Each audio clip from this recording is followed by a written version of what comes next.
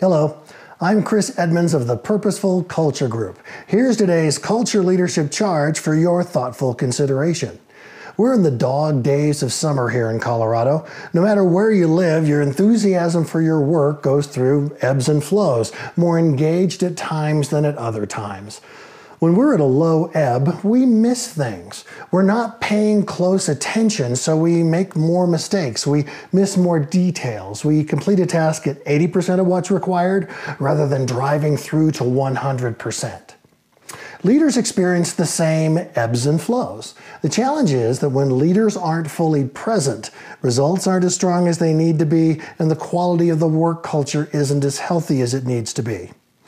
If leaders have defined what a good citizen looks like in your organization, say keeping commitments or treating others kindly or ensuring the safety of self and colleagues, yet those valued behaviors are not modeled by leaders, coached by leaders, or monitored by leaders, your work culture won't be consistently purposeful, positive, or productive.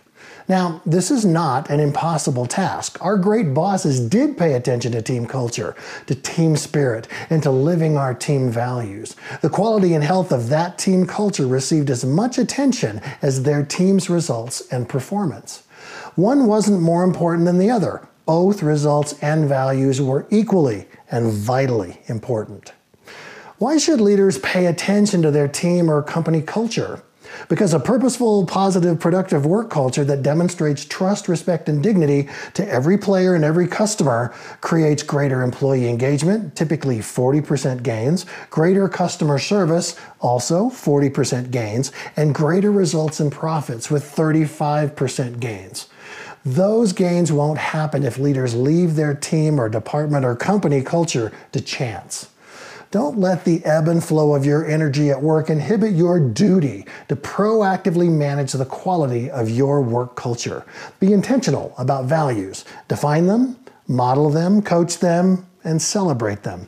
Make values, how people treat each other in your workplace, as important as results. What have I missed? What questions do you have? Add your thoughts in the comments section below.